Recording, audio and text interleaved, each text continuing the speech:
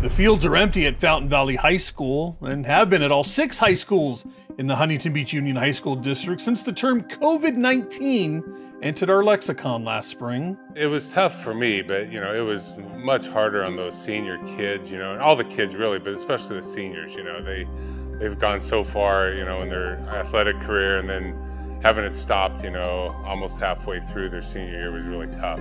And as those in charge attempt to navigate teachers, students, and staff into the rapidly approaching new school year, the topic of prep sports and its importance within that landscape has taken center stage. The number one goal is the health and safety of our kids, the health and safety of our coaches, and the health and safety of their families and the community. In California, almost half of high school students participate in a school sport. So the decisions made will ultimately affect thousands of athletes, coaches, and officials. Jim Perry is the district athletic director, and you'd be hard-pressed to find anyone more dialed in to local athletics. He is confident that sports can and will be played with safety at the forefront of each and every decision. We're in no way, shape, or form going to put kids at risk and families at risk.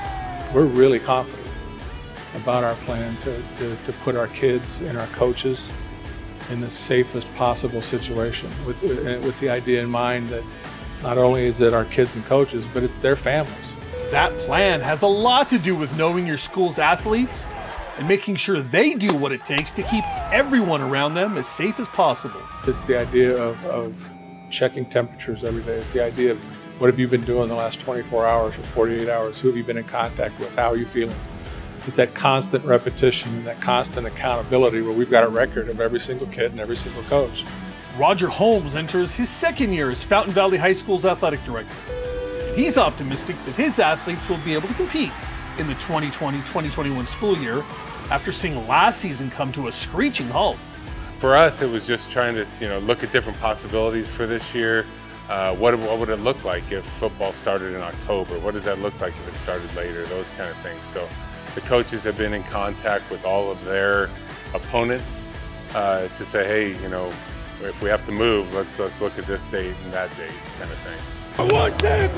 Much has been said about the health of kids, but even more at risk are the coaches and on-field officials, some of whom will understandably be hesitant to return to the fields and courts. We've got some young coaches that are fearless and they think they're bulletproof. And then we've got some folks in my age range that are thinking, wait a minute, is this really worth it? Am I willing to take that kind of risk? And I hope, I think, I believe that our plan here has been able to put that to rest with our coaches. The CIF Southern Section Office, the governing athletic body for the majority of Southern California schools, has announced that competition will now begin in December and be made into 2 sports seasons as opposed to the usual fall, winter, spring model.